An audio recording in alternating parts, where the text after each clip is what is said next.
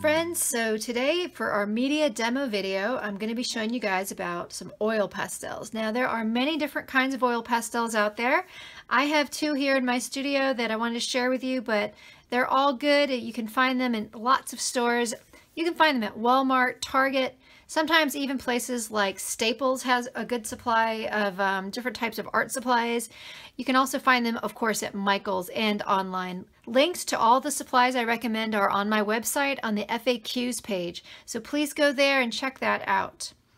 So today we're going to talk about oil pastels, like I said, and so these are Crayola. These are the ones that I use in all my classes. I recommend them highly. They're a great versatile oil pastel for kids and even adults, and so I always recommend the one with 28 colors.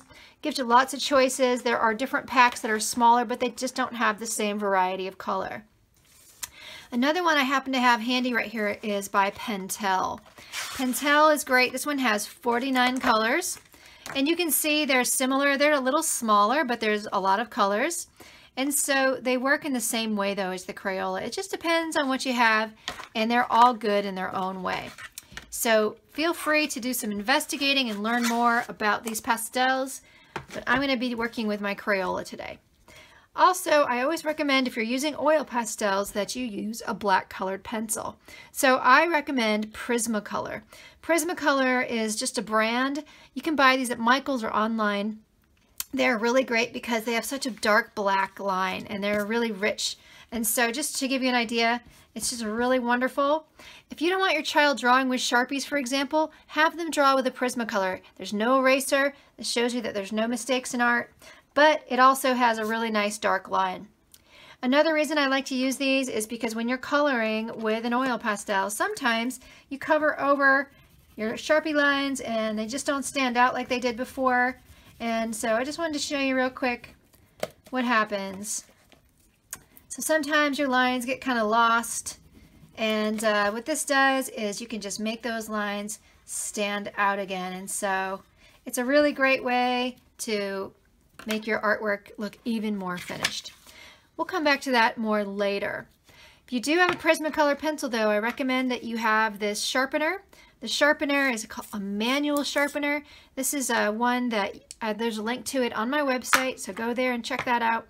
You don't want to use an electric pencil sharpener when you have this type of pencil because they're made with wax and they will fill up the teeth with wax and stop it from sharpening your pencils. So to avoid that, remember, get yourself a manual one.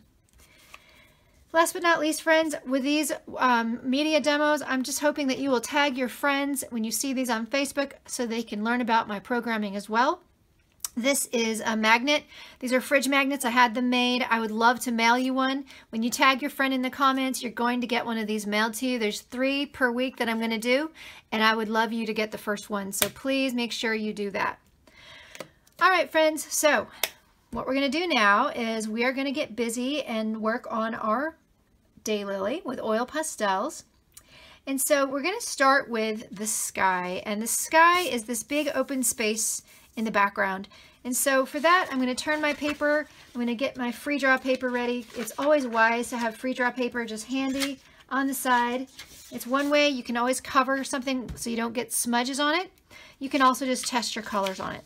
So I'm going to start with my free draw paper, partially covering my flower.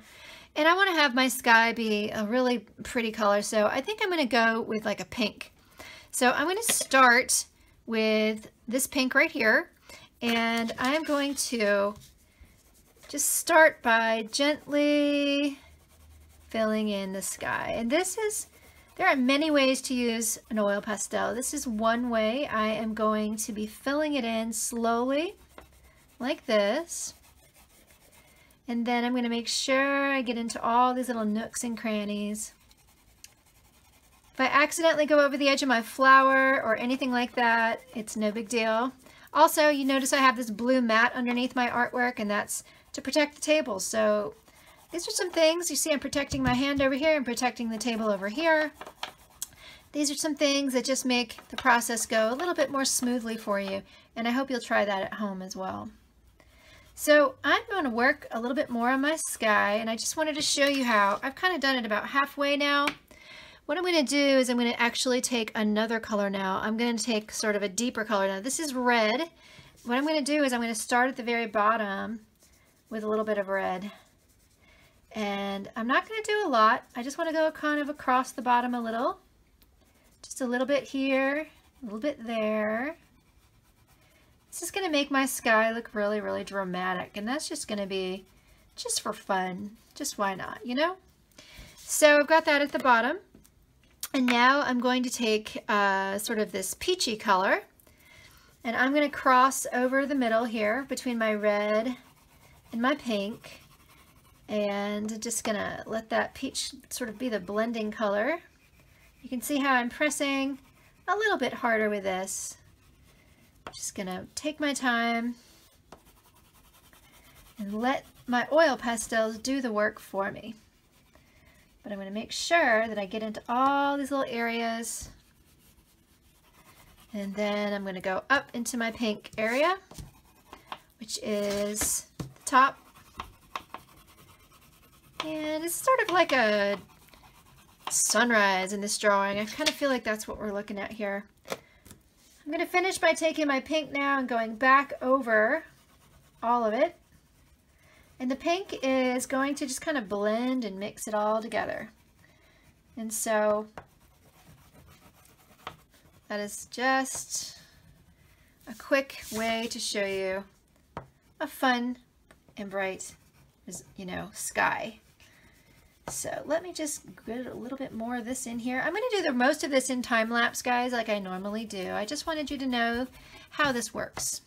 So I'm pulling my pink all the way to the top again. And that looks pretty good. I'm not really done. I just wanted to show you what that looks like. Another thing to consider is rubbing. And so rubbing is when you use your finger. You can also use a paper towel. And you just kind of blend it with your finger, just like let the colors mix and blend underneath your finger. And so the heat from your finger and the layers of the oil pastel will kind of mix together. And it takes a little bit of time. You can see how long I've rubbed this one spot, but boy, it sure looks good. All right, guys, I'm going to do the rest of this in time lapse, and then I'll come back and do a little bit of follow-up at the end just to conclude, but enjoy. Here we go.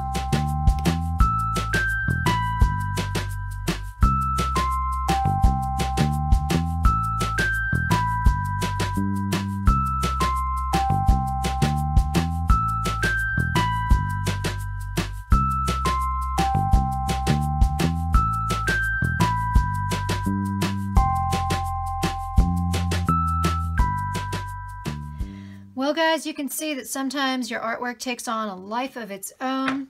I really didn't know exactly what this was going to look like when I was all done, but I'm really happy with the way it turned out. Sometimes you have to tap your paper like this to get these crumbs off, then brush the crumbs out of your way.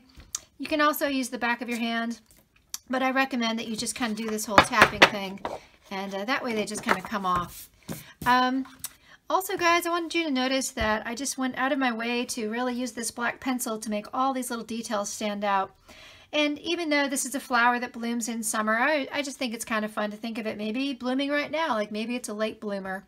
You can see how I outlined everything and how I just did my best to create some light and shadow on things like on this mushroom or on these leaves or on the stems and the petals and different things. So it's a lot of fun. I hope you enjoy it, and definitely make sure you put your name on the back. That pencil is a great thing to use, and like I said, if you don't want to draw with Sharpie, you can always draw with a black pencil. It works just as well. All right, friends, that was a lot of fun. I hope you enjoyed it. I know I did. I'll see you next time.